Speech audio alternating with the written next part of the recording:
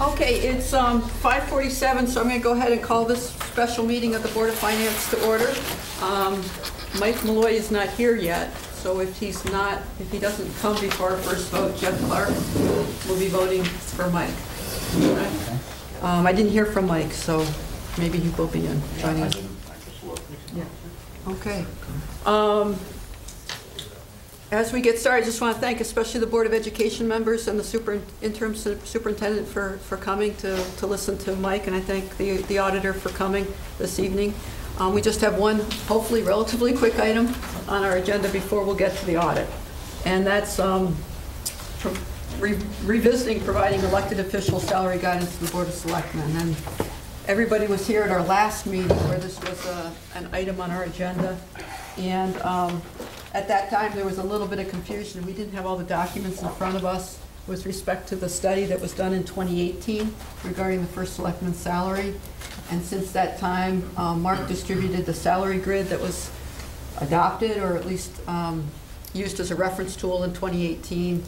And Jim also forwarded the survey of first selectman's salaries of towns approximately of our size.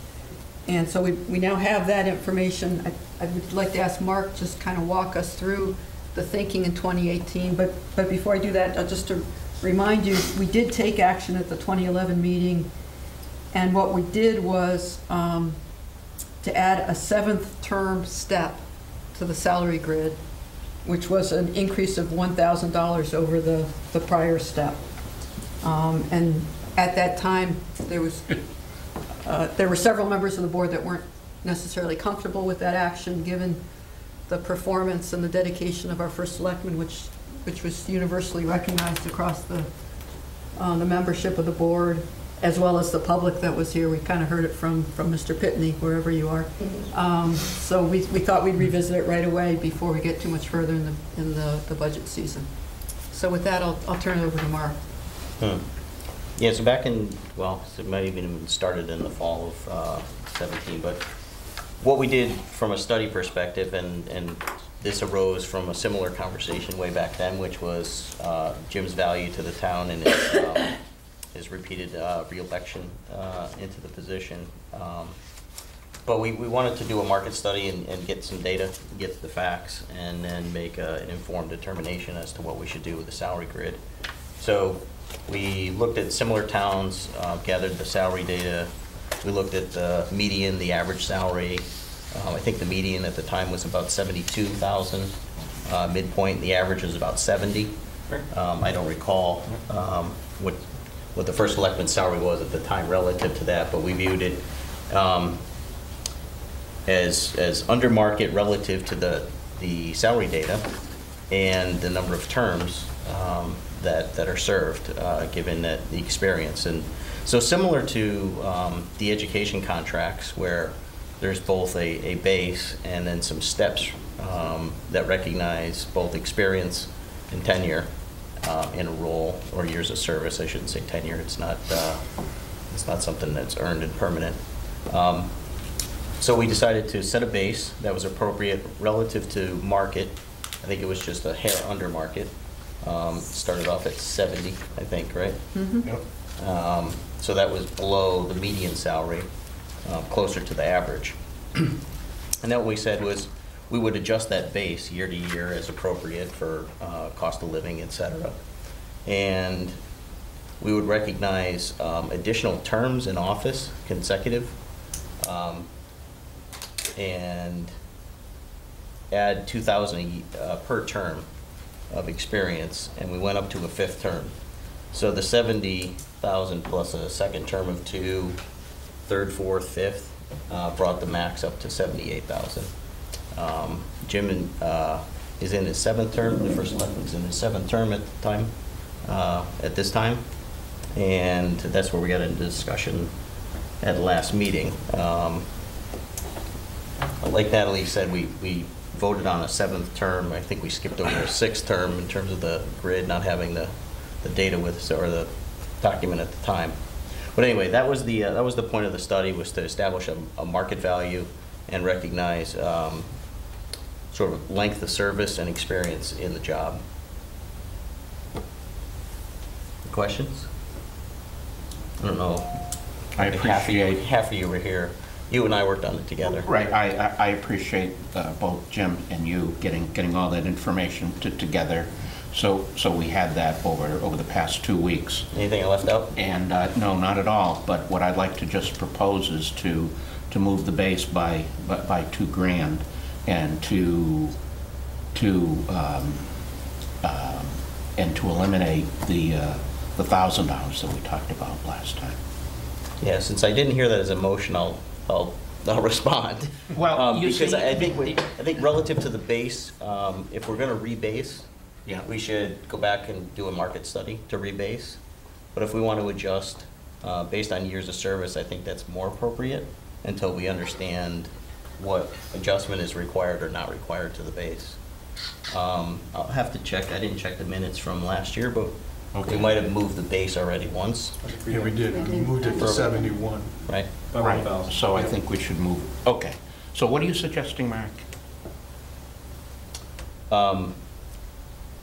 Consistent with, I think, with the thinking last meeting, is that if we want to recognize experience and service and re-election, then we add terms.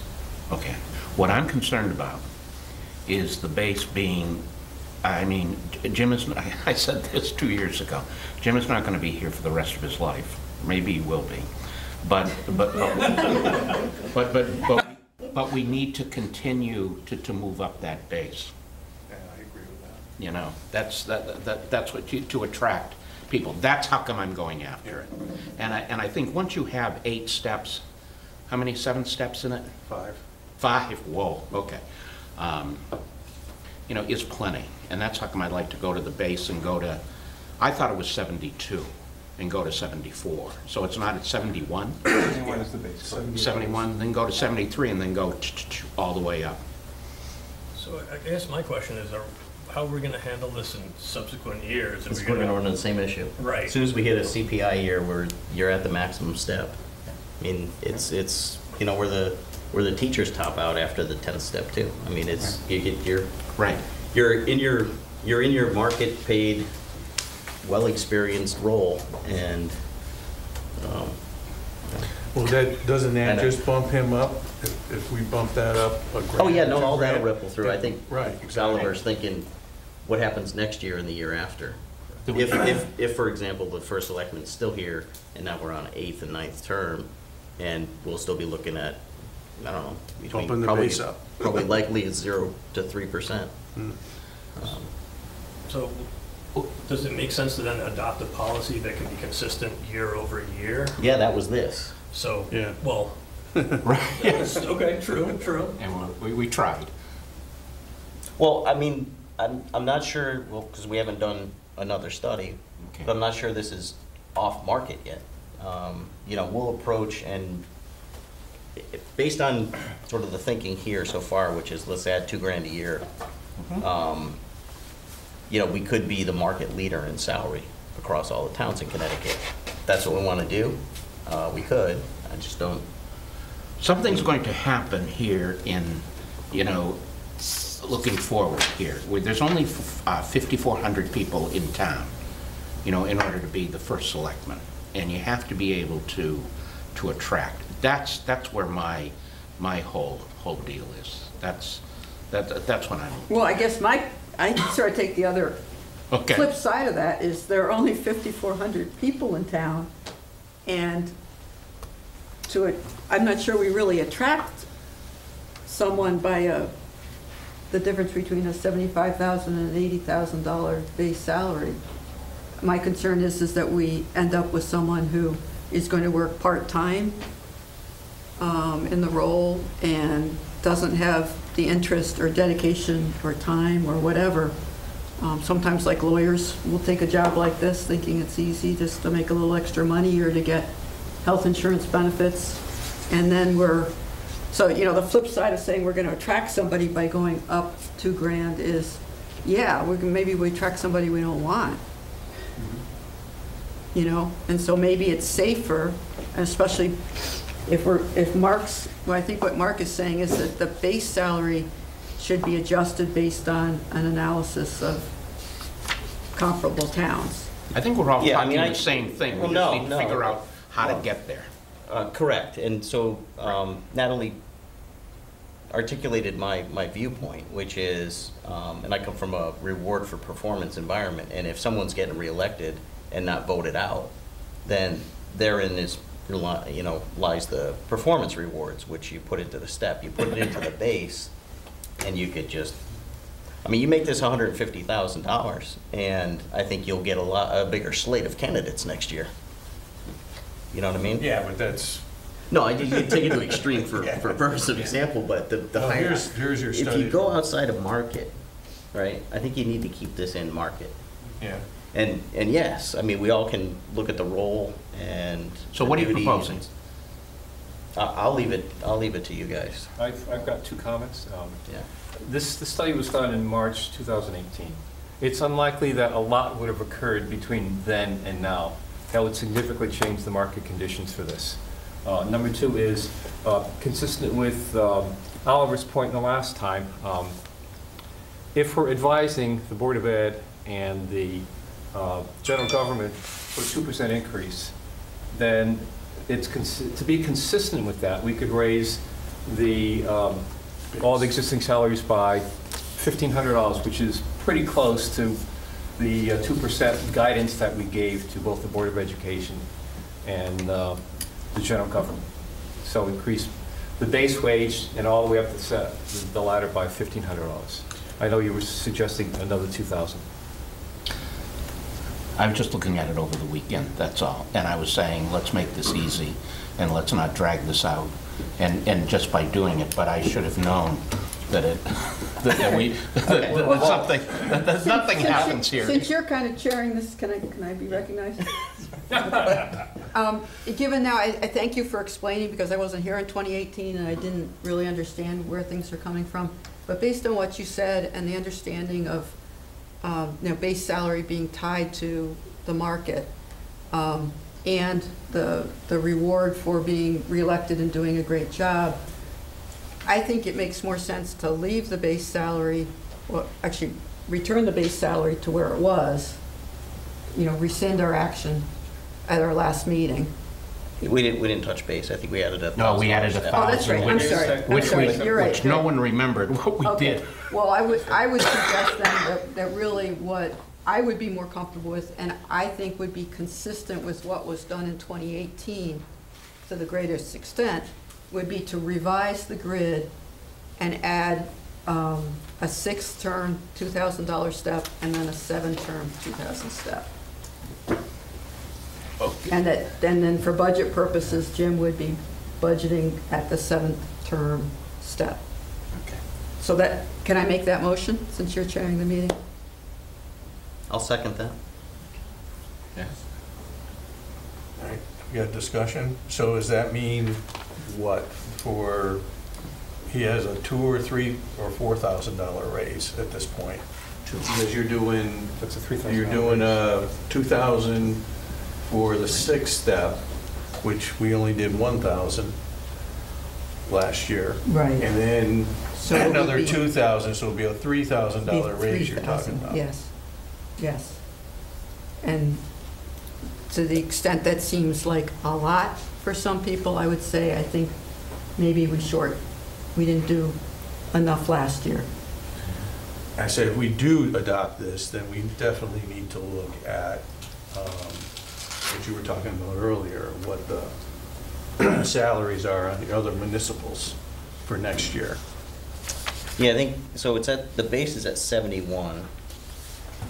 That would put the 2019. 5th step at 79. You're talking Right. about 4, goes to 83. And Woodbridge is at 85 from 2 years ago. Essex was at 85, Durham 86. Some of the other towns, Chester 68. So, I mean, it's still within the range of, In the meat? no, it's still within the range of high and low. Right. Yeah, well, And- Harlington, you look at them, they're 66. Mm-hmm. And that's about the same population we have. Well, these all were. And maybe whoever the chair is next year, but maybe that would be the rationale in the year not following the municipal election, we would have that revised, Yeah. because that would be the COLA year, Right. where we would revise the base salary. Makes sense. Okay, I like that. So that'd be homework for us to do. Yeah, did you just volunteer, Dave? Sure. Okay, great. Jim loves putting that together. He has the book. Salary Yeah. review. Question for discussion, being that Jim is already in his 7th term, is our desire that this be effective July 1 within his fiscal year or some other time? I think we should be It's a clear good- about that. It's a good question, yeah. Yeah, I was thinking that because he's not elected until November. Yeah, but if we said it's effective during this meeting, then the salary could go up tomorrow, right? And we should be clear about what our intent is. Yeah, you're right, yeah. Yeah, And what or, I was thinking is you're not elected till November. It's always effective July 1. It's just The in direction that you're giving is Yeah, for it's July. for July 1. July 1 of this year? So, You would have to Yeah. do something different to Yeah, change it now. It's Okay. always, the motion is for July 1. Okay. I mean, not in March. can we add that to the motion? that this would be effective July 1. July 1. It would be the guidance to the Board of Selectmen would be to budget the first selectman's salary for the fiscal year beginning July 1, 2020. To include those two steps? To include the addition of 2 new steps, a 6th term and a 7th term step. So he would be, I hesitate to say the exact number. I think it's Because that 71 would- off the base, so that, At 79, we 2. added 2, I think it's 83. So it would be a clean 83, Mhm. with no change at this time. It would all be, 83 would be effective July 1. And that's a motion, you want me to second it then, or did we already had the motion on the floor? It is and we were second, I think the discussing? motion was clarified, and I don't know if the motion needs to include no, I guess that changes it, that overrides the other. You know, Kelly, if you could include, though, in the motion that with the Board of Finance intends to review the base salaries prior to, The opposite year. I thought we were going to do it the opposite. Next year. next year, yeah, Right. at the beginning of 2021. And on odd years from now on. Well, I mean, maybe that's a policy, doesn't need to go in a motion. Okay, I was right. just thinking this would be a reminder, but yeah. That's right. What I'm saying is that on the odd years, we look I at. guess the better thing to do would be just to update the memo, Oh, yeah, we'll update the salary grid. the salary grid memo, yeah. I was going to ask you if you could do that, please. Okay, so we have a motion and we have a second. Is there any further discussion? All those in favor, say aye. Aye. It's 1, 2, 3, 4. All those against? Nay. Nay. Lee and Jim against? Okay. All right, then our next item is the audit report presentation. And we'll invite the town's auditor to present. Where would you like me? Wherever you're If you comfortable. want to Where's the chair, TV? or- Does yeah, certainly, you don't need to. Wherever you're comfortable. he be visible from there? Does anybody watch? Jim, is he visible on the TV from Yes. there? Okay, thank you. Let me confirm that it's a manned station. Or maybe we're not on TV. It might just That's- be the wide shot, I'll let you know in a moment. Right, I'll wait for Jim to get back before starting. But again, just as far as introductions, my name is Mike Van Deventer. I'm a partner at Mahoney Sable, ultimately responsible for overseeing the audit and will be issuing the reports on behalf of the firm. So I will be going through a presentation that will cover our audit reports, the scope of work. I'll provide some overall financial highlights, and then I'll make my required communications. Don't typically go through the actual financial statements and the single audit in detail, but certainly to the extent you have any questions, I'm happy to answer those at any point in time. So, Okay, and Mike, just so you know, the audience is Board of Education members and staff. So we're grateful that you all were able to come. I just have a quick question. So it makes sense that you have the reconciliation, all that, it's all done with the Board of Education. Everything's been reconciled with the Board of Ed? So it's been... In order to be in the audit, or am I mistaken? Correct, and I'll go through that Okay. as part of the communication. Okay. Yeah. All right, so if I can jump into the presentation, if we can go to slide 2 as far as the scope of work.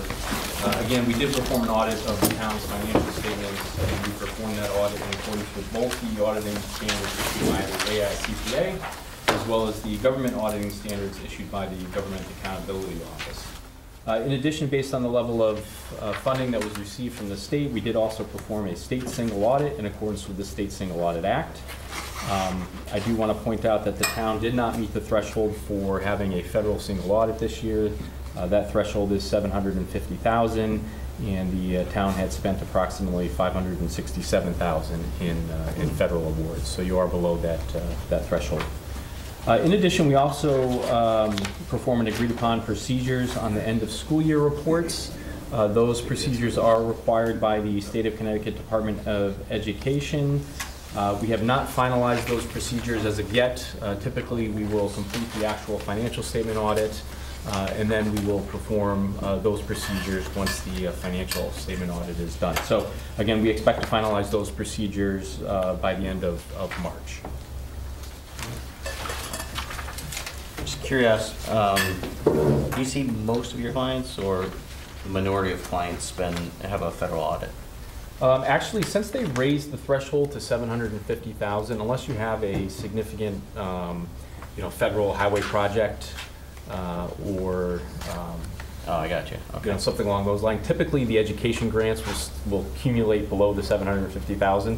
So you really typically need something on the town side to kind of put you over that Okay, so it's not education. Yeah, some of the larger municipalities will trigger that requirement, but a lot of the smaller municipalities now fall below that threshold. What was the old threshold? The old threshold was $500,000. Yep. In addition to those audit services, we do also perform some non-audit services on behalf of the town. Again, we do assist in the preparation of the financial statements as well as the schedule of state financial assistance and related notes. We also assist in converting your governmental fund financial statements to your government-wide financial statements. And then in addition, for the town of East Granby, we also assist in the preparation of some of your trial balances for several of your smaller special revenue and fiduciary funds, since they are not currently on an accounting system. And essentially, in order for the firm to be independent of the town, management is required to take responsibility for these services. And again, Kelly, in her role as the treasurer, will accept responsibility for these services. As far as the audit reports, and again, we are substantially complete with the audit. We'll probably put some final touches on it tomorrow with the intention of being able to file by the end of the month. Again, we will be issuing unmodified clean opinions on your financial statements. Our opinion does cover your governmental activities. Each of your major funds for the town, it was your general fund, your capital non-recurring fund, your capital bond fund, and that is a new fund for fiscal year 2019 to track your capital authorizations that will be bonded by the town, in addition to your school open choice fund. And then we do also issue an opinion on what's considered to be the aggregate remaining fund information, and so that includes all of your non-major governmental funds, your pension and private purpose trust funds, and your agency funds. And each of your funds are detailed out in the other supplemental information included in the financial statements. Again, our opinion does provide reasonable assurance that the financial statements are free from a material misstatement, whether due to error or fraud, and that they've been prepared in accordance with accounting principles generally accepted in the United States. In addition, we are required to issue a report on compliance and on internal control over financial reporting. It's important to point out in this report, we don't actually express an opinion on your compliance with laws or regulations or on the effectiveness of your internal control structure. To the extent we identify what we consider to be a material noncompliance with a law or regulation, or material weakness or significant deficiency in your internal control structure, we're required to include it in this report. Okay? So again, we don't necessarily design our procedures to test the operating effectiveness of your compliance or your internal controls. So we did not report any material noncompliance of laws and regulations. We did not report any material weaknesses in your internal control or financial reporting. If we flip to the next slide, we did report, or we will be reporting a significant deficiency in your internal control or financial reporting, and that was related to the fact that the school district's accounting records were not fully reconciled with the records of the town treasurer.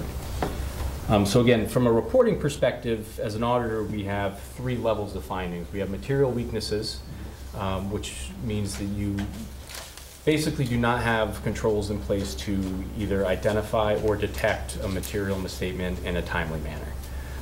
A significant deficiency is considered to be a internal control deficiency that is less severe than a material weakness, but important enough to merit the attention of those charged with governance. So that's the level of the finding that we viewed this reconciliation issue.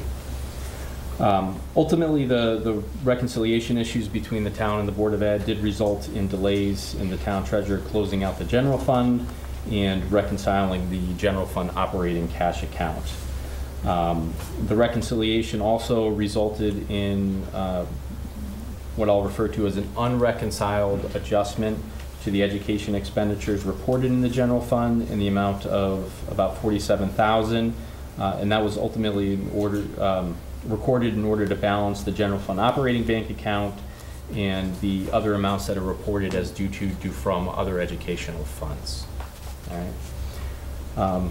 So as a result of this finding, the school district, in collaboration with the town, will have to file a corrective action plan with the Office of Policy and Management that basically states whether or not they agree with the finding, and then what are the steps that they will be taking to address the finding. In addition, as a result of the finding that will be issued, from an audit perspective, we'll be required to follow up on it in connection with the next year's audit and then report specifically on that finding. So again, I do realize that the Board of Finance was aware of this issue. So again, this is how it was communicated as part of the audit process. As far as the recommendation goes, again, I recommend that the school district and the town really develop a formal reconciliation process to ensure that they are being reconciled accurately and timely.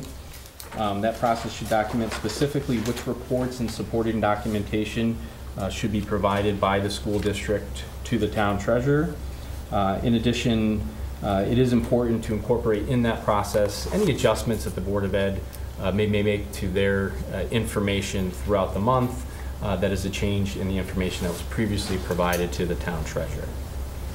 Okay. So I know historically the town has kind of had a process to be able to reconcile. So, certainly I would look at that process, but then I would also look to kind of, again, formalize that process in terms of documenting specifically what reports and how often we're reconciling. Any questions as far as that finding goes? So what happened with the 47,610? It just got pushed aside, or how does that? It did. It got recognized as an additional expenditure in the Board of Education line. There was a bottom line? Okay. Yeah. What was the I line can't specifically tell you which transaction that related to. All right. At the end of the day, especially with the town's accounting system, which is not fully integrated, ultimately we compile a lot of the information in terms of the education grants as separate funds. You have the general fund, so there are amounts that are kind of due to from those funds. So that adjustment was ultimately needed to reconcile the bank account with the education expenditures. So there was a variance between those expenditure reports. Yep. Is there a due date for that corrective action plan you mentioned? Typically, it's OPM will look for it within 30 days after the issuance of the audit. And it's the responsibility of the The town or the Board of Ed too? So this is kind of an interesting one. That's a good question. If it's specific to the Board of Ed, typically it would be the superintendent that would sign off on the corrective action plan. This does involve the town as well. So it could be either a collaborative response, or it could be probably just from the superintendent. So would your recommendation be going forward to have a system of both the Board of Ed and the town to have one system that they'll work on together? You know, computer system or Yeah, so I software think system? one of the recommendations that we've kind of made is to kind of evaluate the accounting system. I know the town has, has this process in place that they've utilized for a number of years that, employees are comfortable using. Yeah, at some point in time, the town will probably need to transition to a new accounting system, and certainly integrating with the Board of Education would be the way to go. Yep. Yeah. Okay. Sooner than later. Yep. There's no requirement on time, but again, if your manual controls that are in place work, then again, that's kind of up to the board and management to decide when you want to transition to a new accounting system. Again, this has never been an issue really, I think, prior to the last couple of years. Right. So is the solution updating your system and integrating? Yes. But there are other, more costs. Well, that wouldn't necessarily be the fix. I think it's process, right? Yeah. That needs to be adjusted. Whether or not we buy new software Right. might be helpful in that. We'll reduce the manual process, reconciliation. yeah. Typically, Yeah. we'll reduce the manual reconciliation. That's We're always required. looking for shared services. Right. whenever we can. But that recommendation was made last year by your firm and the year before about doing it. So this will be the third time you're up here, talking about it. Will that have any impact on it through the corrective action? No. By them looking at it and saying, hey, we told you 2 times before this, and now this happened? Yeah, it's a recommendation, but it's not a requirement. Okay. Right. Just, Yeah. So as a board and management, you would have to evaluate whether or what not. we have to do. Yep. Okay. Based on what you've seen with the non-reconciliation, how robust would you say that process is? Historically, I think it was kind of more of an informal process in terms of information flow. So again, what I would be looking for is, more of a detailed, reconciliation where the actual reports get filed with the reconciliation, so that again, you have all that supporting documentation right there. Nice.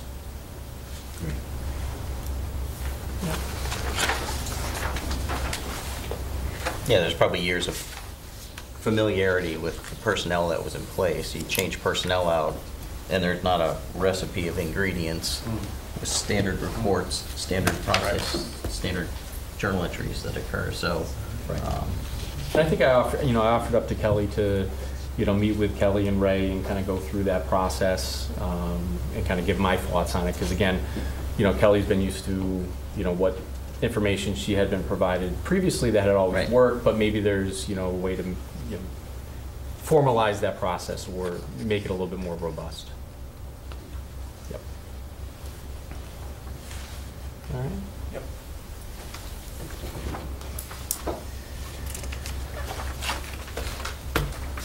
In connection with the state single audit, we issue a report on compliance and on internal control at the state financial assistance level. And again, here we do actually express an opinion on your compliance with your major state programs. For fiscal year 2019, your total state financial assistance expended was about $3.3 million. Of that, about $1.8 million was considered non-exempt and subject to our compliance testing. Your major programs were the Open Choice Program, the Municipal Grant and Aid Program, and then the Town Aid Road Grants. In each of those grants, the primary compliance requirement that we are testing is allowable costs. And again, we are issuing unmodified clean opinion on your compliance over those programs. Meaning you're charging allowable costs to those grants. And again, we're not reporting any significant deficiencies or material weaknesses over your grant compliance. So that is a clean report. All right, this next section goes over your financial highlights. And again, I know you haven't had time to really review the financial statements. But again, this includes information that I thought would be beneficial to the board. Certainly, any issues that I identified as part of the audit from a financial perspective, I would include it in these financial highlights. The first slide goes over your general fund budgetary highlights. Your final budget did provide for the use of fund balance of about $617,000. And that consisted of a use of fund balance in the amount of about $556,000 to balance your original budget. And then you did have some additional appropriations of about $62,000. Your actual change in fund balance was an increase of $308,000. So that did result in an overall favorable budgetary variance of about $925,000. So again, you plan to use $617,000, you returned $308,000. There's your favorable variance of about $925,000. Your revenues and other financing sources were about $724,000 more than budgeted, and that really related to favorable variances on property tax collections, your education cost sharing funds, building permit fees, as well as interest income. And then overall, your expenditures were about $201,000 less than budget, and again, no budgetary non-compliance issues were identified as a result of our audit. Your next slide goes over your governmental fund financial statement highlights. And again, your combined ending fund balances as of year end totaled about $3.9 million. And that was a decrease of about $3 million from the prior year. That decrease was really driven by your capital outlays on your bonded projects. Overall, your fund balances, you have about $4.4 million in your general fund, which was an increase of about $195,000. Of that $4.4 million, $3.7 million was considered unassigned, and that represents about 16.3% or 1.95 months of your fiscal 2019 budgetary expenditure appropriations. Again, the guidance that's put out by the GFOA is that all governments, regardless of size, maintain about 2 months of reserves on hand. So that's around 17%, so you are right around that threshold. And again, as far as your general fund balance, you did have about $363,000 that had been assigned for use in your fiscal year 2020 budget. Your capital non-recurring fund has a fund balance of about $1.2 million, and that was a decrease of about $244,000 from the prior year. And again, those amounts are restricted, committed, or assigned for capital purposes. And there is a schedule of detailed capital projects that are included as other supplemental information in your financial statements. Your capital bond fund is reporting a deficit of about $2.9 million. Again, that is what drove your overall decrease from the prior year. Again, that is a temporary deficit associated with your authorized capital projects that will be funded by long-term debt and grant reimbursements. And again, we did report the subsequent event of the ban issuance that occurred subsequent to year end in the financial statements. The Open Choice Fund has a fund balance of about $532,000, and that was an increase of about $26,000 from the prior year. Again, those amounts are restricted for education. And then all of your other funds had a combined ending fund balance of about $567,000, which was a decrease of about $168,000 from the prior year. You are reporting a deficit fund balance of about $225,000 in your sewer use fund. That was an increase in the deficit from the prior year of about $177,000. Typically in the past, that deficit would be covered by unavailable revenues, the bills that would go out in October. In this case, your unavailable sewer revenues totaled about $147,000. So when you look at it kind of on a full accrual basis of accounting, you're reporting of a deficit of about $78,000. So again, the plan, the recommendation is for a plan to be in place to ultimately address that deficit.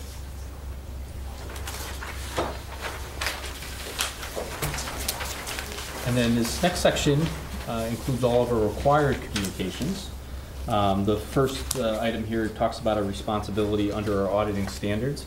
Again, although we do assist in the preparation of the financial statements, they are the responsibility of management.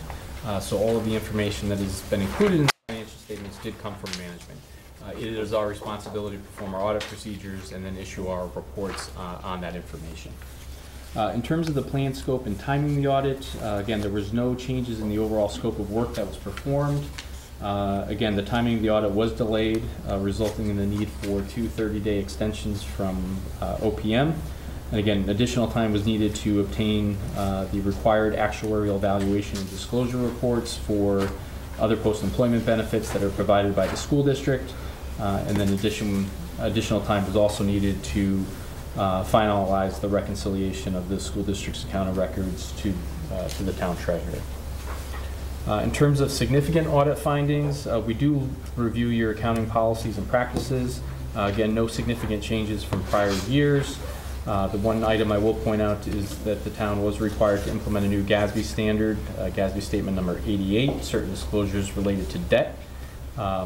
Again, did not have a significant impact on your accounting for debt. It just modified a little bit of the disclosures related to your debt. We do review significant estimates and judgments that are involved in determining some of your financial statement amounts. Those estimates consist of estimated useful lives that are assigned to capital assets, and that is utilized to calculate depreciation expense in your government-wide financial statements, as well as the discount rates that are utilized to determine your total OPEB liability for the school district. And again, those estimates were deemed to be reasonable. In terms of difficulties encountered in performing the audit, really, other than the delays related to the reconciliation between the Board of Ed and the town, we didn't have any other significant difficulties encountered in performing the audit. We had no uncorrected misstatements. So again, if we identified an adjustment as part of our audit work and we proposed to management and they did not want to report it, we're required to communicate that to you. Happy to report that there were no disagreements with management. We will be obtaining a management representation letter. I won't be including anything unique in there that I would be required to inform you of. And again, we're not aware of any consultations with any other independent accountants. And then in terms of other matters, as far as recommendations go, both of these are kind of continuation from prior years. So again, we do recommend that the town consider evaluating its current accounting systems, and then also recommend maintaining all of your funds in the accounting system.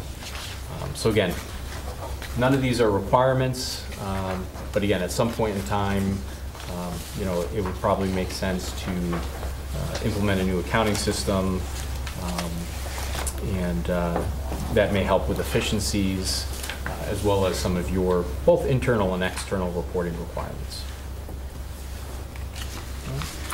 With that, I'll open it up to any questions that anybody might have. Simple question. Cybersecurity seems to be a more and more important issue. What would you say about our methods and its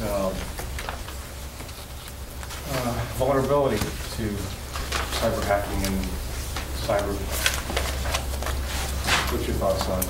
So yes, I mean, cybersecurity is certainly an issue for every entity, but specifically, as of late, governments have been specifically targeted as well. I know I've had discussions with Jim about cybersecurity, and you've actually had We had a study. You had a study done. And so, from that perspective, from a board's perspective, you do want to kind of challenge management to understand, what are we doing to address the cybersecurity risks? Do we have the disaster recovery plans in place to kind of mitigate those risks? And that's something that is going to be ever, changing in terms of the different types of hacks that can occur. So again, the recommendation from our perspective, what I typically recommend is that you do have an external assessment done of your IT environment, specifically related to cybersecurity. So I know that's something that you've done. So really you should be kind of following up on that to making sure that, you're continuing to address kind of the latest risks that are out there. Question?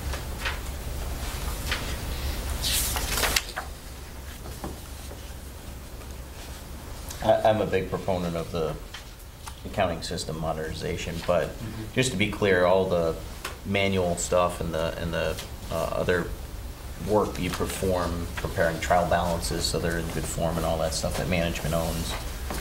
None of that related to the issues of the reconciliation, right? I mean, No. those fund balances. Those are, yeah, So they're separate and distinct. I separate think and that correct. the accounting system upgrade will be welcome, in my opinion.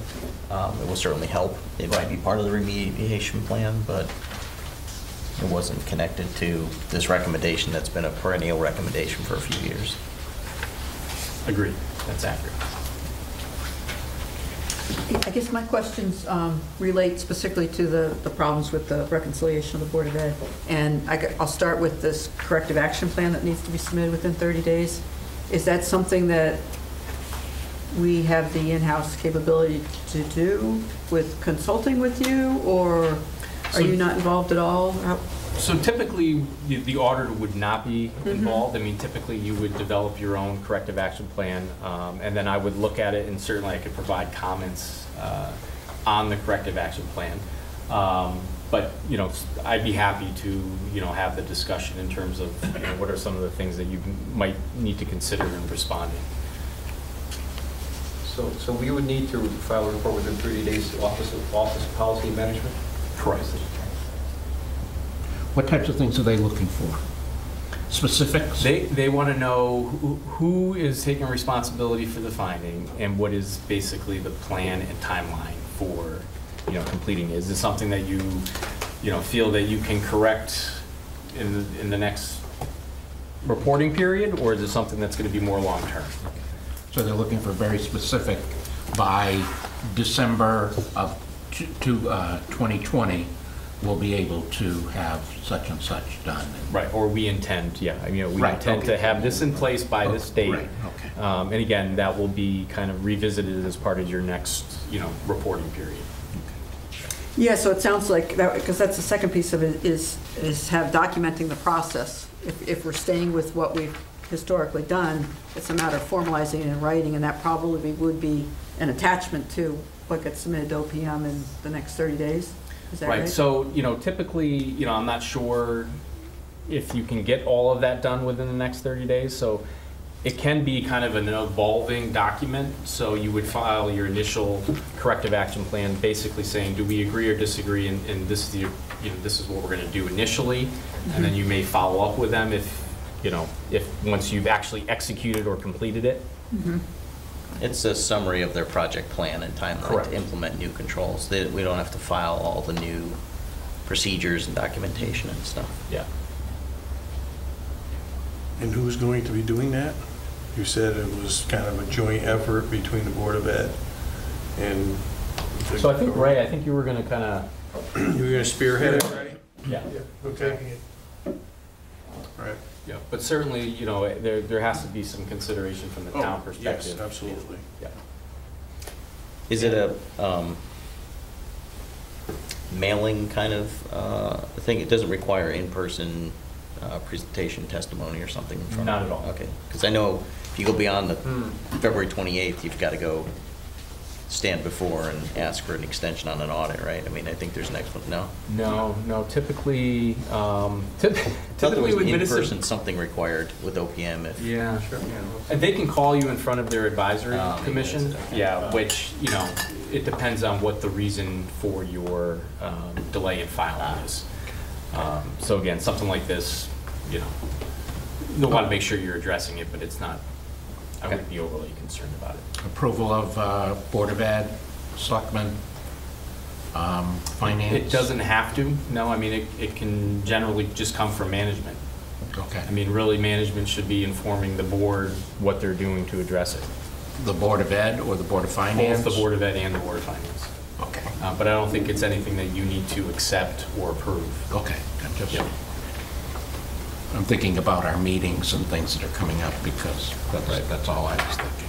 I mean, in general, you want to be kind of like OPM as well in terms of an oversight perspective. So are we evaluating, you know, that management is addressing the issue? So to make a point of it, so OPM won't call us into the principal's office? They will not call you into the principal's office. No.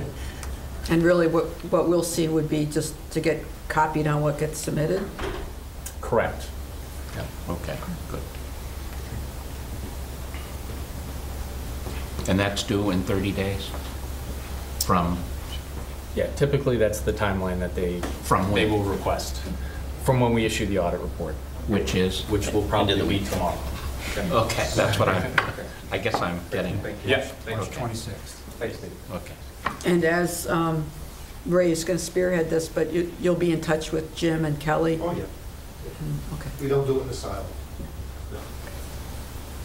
Public allowed to ask questions at this point. Does anybody else on the board have a question?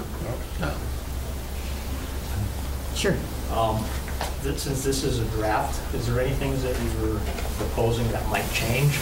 Any specific line items, or is it maybe a reconciliation of the dollar amount that's still open with the Board of Ed? No, so overall, I don't think there'll be any changes in numbers. It just might be kind of wordsmithing things. Yeah. But again, once we release the final report, those get uploaded to the state and will be made available to the public. It's probably a question for management, which I could reserve, but interested in the final return amount from the Board of Ed. It's 96. No. The 96 minus the 47. 96 minus the 47, so. Okay. Yeah.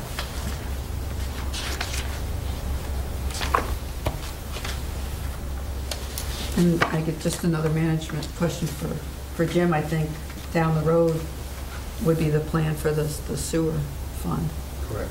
The WPCA, which is the Board of Selectmen, acting as the WPCA, is, has discussed this issue going forward, and will, prior to the new fiscal year, come up with a new fee structure and a plan, and we certainly will make you aware of it.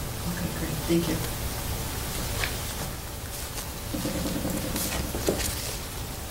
Anybody else?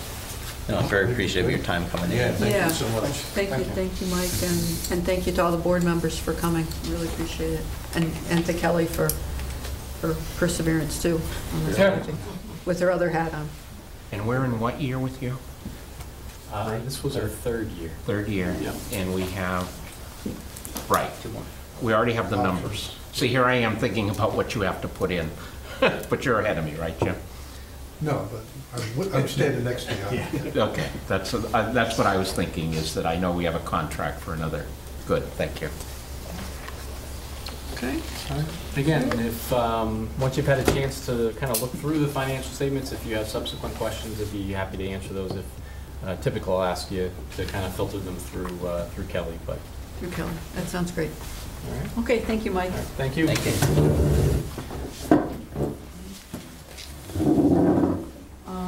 Our next item under new business was review and act upon the audit report that we just received. So, we've reviewed, does anybody have any more comments or questions? Maybe we've covered that in our prior item. I just repeat I think the action items will be first and foremost within this 30-day period to get the corrective action plan to OPEB, and I understand the Board of Ed, or the staff at the school district will be taking the lead on that, and involving the town, Kelly and Jim as appropriate, and then giving the Board of Ed and as well as the Board of Finance copies of what gets submitted. The second item, and I think it'll be maybe part of that process also, will be formalizing the process going forward in writing of the reconciliation and how that's going to happen. So I don't know if we want to give a specific time frame on that, but I think that's something that with the Board of Finance I will want to see a copy of what the documentation is that everybody agrees on. Things like how many days into the next month will the books be reconciled, that kind of thing. In some ways, that maybe will be a dynamic Escalation document. process, Yeah. Review. As different things come up, and Wouldn't that be part of the action plan? So we'll see that. no, hopefully, yeah. Oh. Yeah, but going forward then, as if there's a movement toward a shared service type approach, Okay. looking at accounting systems and things like that, it's going to keep moving and changing. Okay. So It's a that's living all I have. document. A living document, yeah. And then the third item is what Jim just mentioned about the Board of Selectmen acting as the WPCA on the sewer. I think those were the takeaways that I got. Did anybody else have anything that we'll be looking for follow-up from management on? Possibly a report on the cybersecurity. There was, you mentioned there was some activity there and the results from that. Is that? Sure, I mean, you believe that now in the computer world, that, you know, I mean, it's changed, but it was 2018, we did the study. There was, I can certainly give you the executive summary. If that's it, is there a motion to adjourn? Do we usually move to accept the financial statements? Yeah, you want to know. But it's in a draft form, so Yeah, there should be a draft. I'll move that we accept the draft audited financial statements as presented tonight, February 24th, which are not expected to change and be issued within the next couple of days. Second amendment.